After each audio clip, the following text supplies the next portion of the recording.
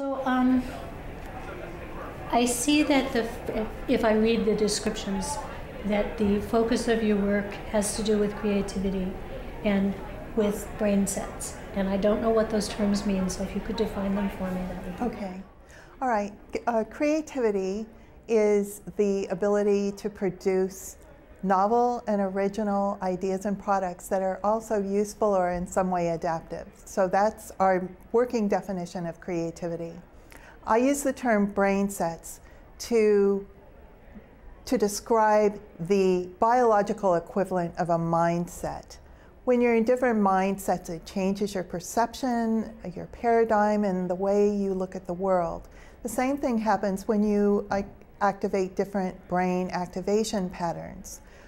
They actually change the way you perceive the world, the memories that you can evoke, and also the way you engage in problem solving. So different brain activation patterns are associated with different ways of looking at solving problems, hence the name brain sets. Okay, great. And how did you, what is your background? How did you get into this particular kind of work? I'm a psychopathologist by training, and I originally got into this type of work because I was very interested in the psychopathology that's associated with creativity. So certain types of mental illness seem to be associated with creativity. That is, highly creative people seem to have greater risk for mood disorders, especially bipolar disorder, certain schizophrenia spectrum disorders, as well as drug and alcohol abuse. And I was very interested in this connection and hoping to find some way that we could reduce the suffering that seems to occur often in highly creative people and maintain that creative spark. So can you tell me a little bit about the processes that you use, that you've developed? The particular model that I've developed, which I call the CREATES brain sets, is a set of 7 different brain activation patterns that are associated with highly creative brains. They have been collected through brain imaging studies, through EEGs and psychophysiology, and they are also reported anecdotally in the biographies and correspondence of creative luminaries. And how is this particularly applicable to our association members, to coaches who perhaps don't have this strong psychological background or medical background? What's interesting and I think appropriate about the CREATES brain set model for coaches is that it helps you to understand different aspects of the creative process and ways that you can engage clients in specific aspects of the creative process simply by changing their brain activation patterns. And these can be done by fairly simple motivational or behavioral suggestions. For instance, exercising actually changes brain activation patterns. Meditating changes brain activation patterns. And if you can understand which patterns are associated with which aspects of the creative process, and you can also understand which aspects of the creative process your clients are deficient in, then you can use this knowledge to increase their creativity and their effectiveness in their work. And presumably also reduce a lot of the suffering that's tied into the embedded patterns. Right. Can you give me a couple of examples about from your own work about how this works? Okay, so you mean people that I've actually worked with? Yes. Okay. Give me a minute to think about this. So I want to think of particular examples. It's funny that people don't specifically ask me about this. Okay.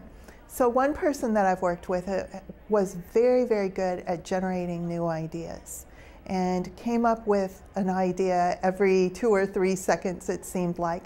He had a whole notebook full of ideas, but he had never actually implemented any of the ideas.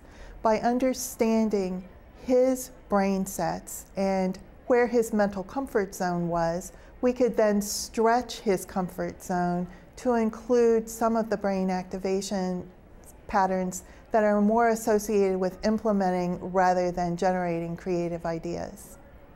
I mean, that's a great example. That's the kind of a thing that a coach is looking at very often. a very well-developed facility in one area, but an underdeveloped, in this case, in implementation. Right. Great. Can I ask you for one more example? Of course. Okay, and then on the other hand, I've worked with people that are very good at implementing other people's ideas. They're very goal-directed, they know how to solve problems, and they know how to go through an implementation process step by step to generate good results. But they're always using other people's ideas. And one of the things that's very important today, especially for people who are working with executives, is executives need to be idea generators. So they may be good at implementing ideas that already exist, but in today's rapid change climate, that's not good enough. They're going to have to come up with new ideas or find ways to get those ideas out of their employees. So one of the things that you can do with the Creates brain set is identify those brain activation patterns that would be helpful to such a man, and this would include, for instance, the Absorb brain set and the Connect brain set. The Absorb brain set is a receptive brain set which allows you to be open to ideas that are being generated in what I call the research and development parts of the brain, which are beyond the prefrontal cortex, below the level of conscious awareness. And people who aren't good at generating ideas often have ideas, they just can't access them because they're filtered out through a very strict filtering process by the conscious prefrontal cortex. And again, what I hear you describing is that your method would allow them to stretch beyond that limitation and into areas that perhaps they don't think they could do, something like that. So our main process goes like this. First of all, we identify a person's mental comfort zone. And this is the brain set that they find most comfortable, and it's sort of like their default brain set. Once we've identified that, then we can start the stretching process. Here are exercises for other brain sets that will allow you to go into other aspects or stages of the creative process that are difficult or uncomfortable for you now. Another really important part of the process is learning to switch back and forth between brain sets. So in psychology, we call that cognitive flexibility. In coaching, it's called cognitive agility. But cognitive agility is extremely important, and one of the things that we work on in my model. And if one of our coaches wanted to learn how to use your material, how would they do that? Well, my suggestion is that if you read the book, Your Creative Brain, you'll have some ideas about all of these different aspects of implementing the Creates brain set model. It will help you to understand what your own mental comfort zone is, where you might need to increase your facility with brain sets, and also some ideas, motivational ideas about how you can affect change. One of the big ideas that I've incorporated into the book is to use rewards or contingencies to help people condition themselves to feel more comfortable in different brain sets. What do you think the next steps are going to be in your work? Well, I look at the Creates brain set model, which now includes 7 different brain activation states, as a very preliminary model. As we learn more about our fabulous creative brains, the model will expand and will probably change somewhat. So I'm continuing to work on that by working with additional people and gathering additional data and looking at advances in neuroscience. We hope that we can perfect the model to a greater degree. That's great.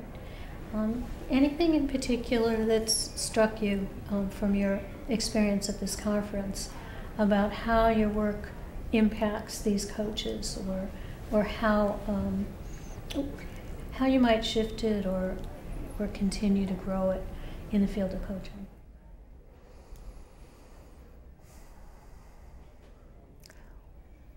One of the things that I have noticed is, as a clinically trained, or, well, I'm going to start that over.